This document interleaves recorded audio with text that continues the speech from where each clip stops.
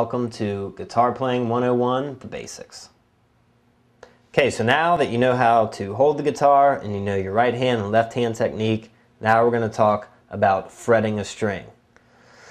So you have our left hand position, thumb on the back of the neck, fingers arched on the string.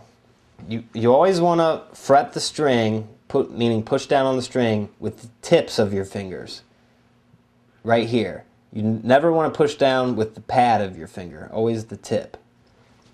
So we're going to curl our fingers around and we're going to place the tip of our finger on any string right now and push down firmly. And it also matters where on the fret you push your finger down. You don't want to be back here because the note's going to be a little flat. You want to place your finger just behind the fret. So if we're trying to fret the second fret, we want to be just behind the second fret.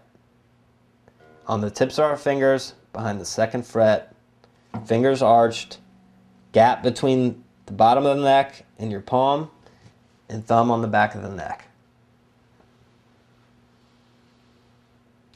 So now that we know how to fret a string, I'm going to talk about right hand picking technique.